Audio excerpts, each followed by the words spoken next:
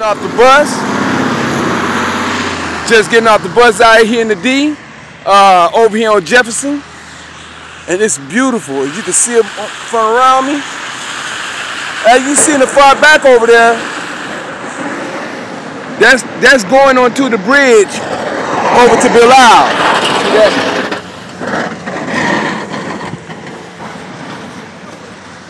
Out here doing their thing. You see what I'm saying? It's beautiful out here. In the snow, in the Detroit city. Yeah, so just decided to get off the bus and walk with my cooler. As we can see, in the snow. Gotta make it happen. But just wanted to share a little something that I said a little earlier. I'm about to go up here and visit my uncle. I'm a surprise. I'm about to come over here and give him a shave. He was missing when I first got back in Detroit. When I say missing, couldn't find him nowhere. Ended up finding out months later, more than over half a year later, that he had a stroke and he ended up in a rehab center, or you know, a rehab home, something like that. I wouldn't like to say center, but you know, rehabilitation center. So, but otherwise, about to go surprise him, walking his way. And also, just wanted to put a little more emphasis on what I was sharing earlier about the two brothers, but it's not just them two. Zion Lex and also Young Pharaoh. Two phenomenal brothers when it comes to knowledge. And there's more than them out there. There's plenty of our people out here that has the knowledge.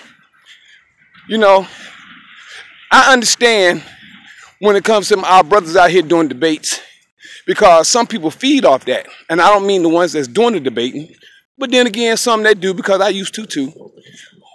When I was young, coming into knowledge myself, I'm not trying to say anything about those two when it comes to that. But what I'm saying is that when I came into the knowledge, or should I say went through my spiritual awakening, which is a difference. I mean, when you're young, you get that zeal. When you get that zeal, it's like nobody can stop you. You want to get out here and tell the world the truth, because that's what it's about. You've come into a point of truth in your life when it comes to a spiritual, should I say awakening, or just a spiritual spark that happens. A lot of people, Christians mostly, think they're called to preach, not realizing that's their awakening. Now it's time to learn. They think they're called to preach and don't know nothing besides what's been taught to them by the system, which is the beast. So if you don't reprogram yourself, you know, or try to flush out, or either put in and flush out new information compared to what you have been taught or what you think you know. And I was just listening to a sister not too long ago on YouTube. I don't know her name, but she said she's been a Christian all her life, and it's been only 2 years since she's come out of that doctrination. And I'm proud of her, because people don't realize Christianity in today's form, however you want to put it, say it, or whatever, is idolatry. Even though it's a religion all over the world, this is how Satan has deceived the whole world, and people just don't realize it. They just don't get it, you know? But I'm just sharing information because, you know, I love my people, I love life, and I love the fact that the universe has allowed and chosen me and many of my other knowledgeable, phenomenal, oh man, I almost said something that wouldn't sound right. I almost said know it all, but nobody knows it all. But what they know what they know. And this is how we teach, which I say each one teach one. And this is what time it is. You know, use your brain, as a brother over in Africa always say.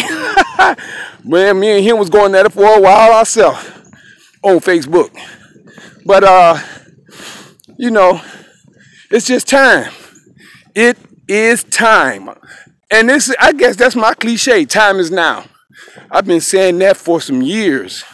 Time is now. You just got to realize what time it is. A lot of people are just stuck. And this is the reason why I can understand when it comes to the writings of the information that's put in the what people call the Bible, which are books. I like to say 2 separate books. The Torah and Tanakh, which is of the Hebrewic information. And the second half, which is the New Testament, which is of the Greek, what they've done and going around the world plagiarizing, taking information from here and there. If y'all know their history, they take information just like they took our inventions. How you doing over there? You enjoying the snow? I hear you, bro. Have a good evening. All right. Yeah, so as I was saying, they take information from all over the world and stick it where they may and brainwash you into believing it. That's me. All right, all right. So, if you don't have enough courage, patience to check out information for yourself after being taught or hearing or listening or arguing, that's how I used to learn, many different ways. But if you argue and don't have an open ear to hear while you're debating, you can't learn. You have to learn. Debate is good when you're trying to learn something from the next person, because we don't know it all.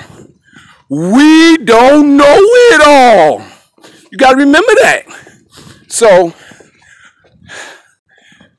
I'm glad I know what I know, and I'm glad I'm still learning. But I love y'all. I love you. I love you. I love you. I love you. Love you. Yes, I do. You know. So I'm gonna get back with you. I'm gonna sneak up on my uncle, heading up to his spot. So probably let the world see my uncle that was missing.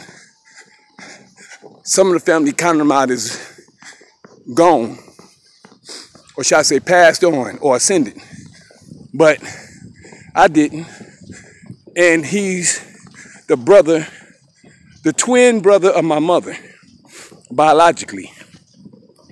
Just so you know, I have 2 mothers and 2 fathers. Yes, I do. I love them all. So, with that being said, I love you. Talk to you soon. Gather the knowledge. How you doing, bro? All right.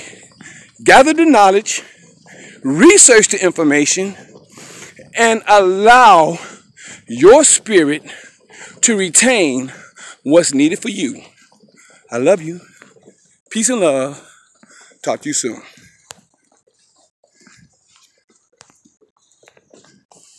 Wait a minute. Now, am I frozen? Yes, I am.